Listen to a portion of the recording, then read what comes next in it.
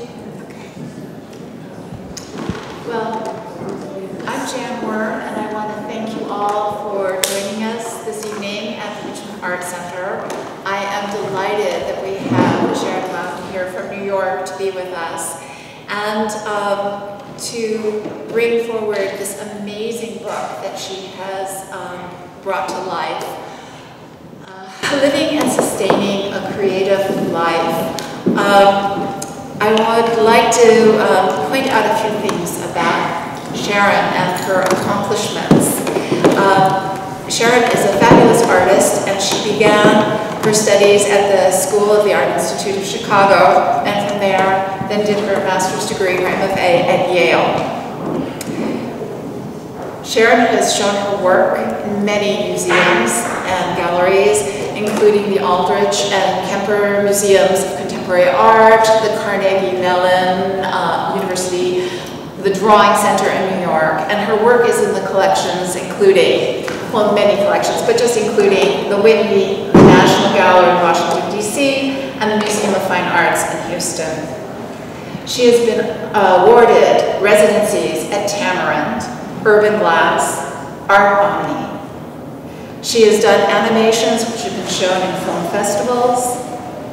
She teaches for the New York Academy of Art.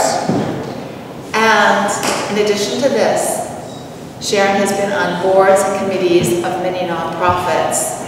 And I have known her amazing work for the College Art Association over the past years. Sharon has been dedicated to her work and to the work of other artists, to art itself.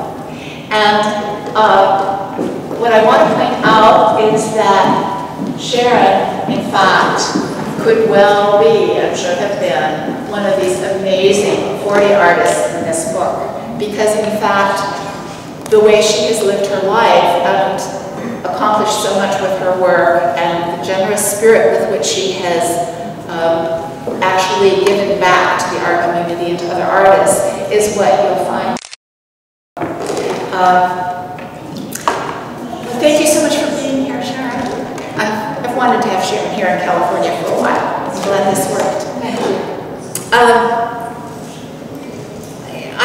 I'm tempted to sort of pick up some of the points in order of how they're presented, except that each artist here has really talked about things in a very different way. And I think that's one of the things that's so amazing about this book, that even though it follows the same format for most of the artists, they have the same allotment, X number of words or pages, in fact, the feel is so different from one life to the next, and one career, one professional development, one relationship to work, and how these artists have lived. And so I was wondering if you could start by telling us a little bit about how you chose the artists, who you went to, and how you interacted with them in putting the book together. Okay, first of all, I want to thank you, and everyone here for having us here today. I'm here with my husband, who's right there.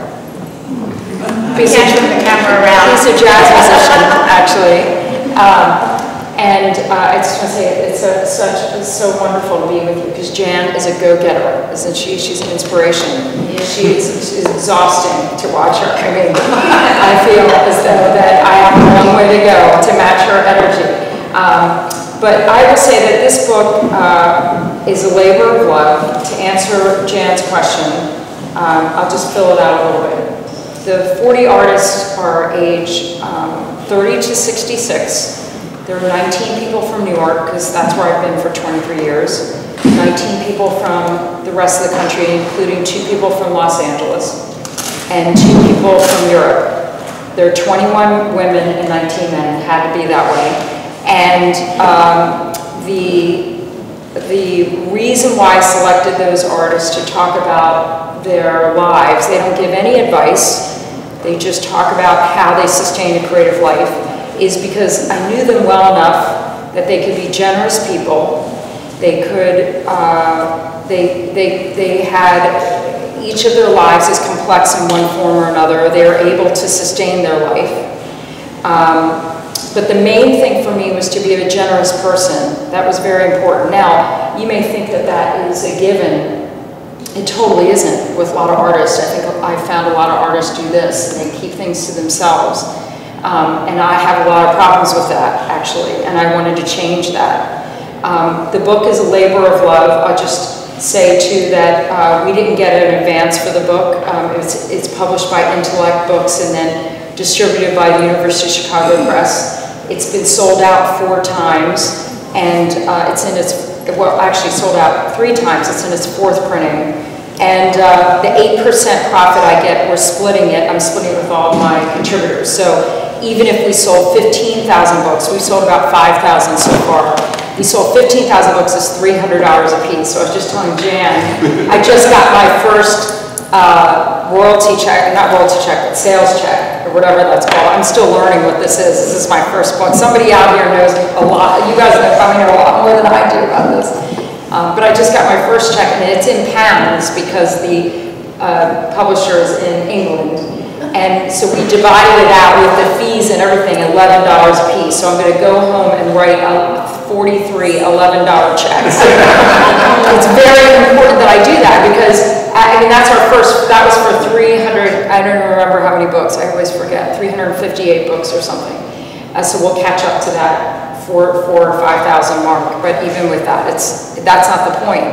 The point of this book is about giving to other artists to be able to allow for artists to sustain a creative life and to also break down perceptions of how people may look that they're doing well, whatever that means, or the, quote, success of something, of somebody, but then when you sort of peel back the onion, if you will, or the veils, and you'll see that the people who may appear to be successful are actually the same as those that are not successful. So everybody's on the same playing field because everyone is working their tails off, essentially. I believe that work is a privilege. I believe in hard work is a life. I believe that artists have something magical within. We have so many tools within us that are magical that actually can apply to the rest of the world. And then I also believe that we are some of the fewest people. I said this on Bloomberg News to all these business people who listen to this. We are some of the fewest people in the world that we actually do what we want to do. Right. Some part of our life. So that's just a roundabout, an introduction, and I'm sorry I went on more than you asked, but that's how I selected these people. And these people are not difficult people for the most part. I found a little bit more about them as I've taken this book tour. This is the 26th stop. It is on the 45-stop book tour. And on the book tour, some of these contributors I've taken along with me, and some of them have surprised me with how difficult they've been in public. They didn't know that they were going to, I didn't know this was going to be this big of a hit. And they didn't either, but for the most part, they're very generous. In fact, if you ever wanted to reach out to any of them, you could reach out to them. Did you try to reach out to any of them?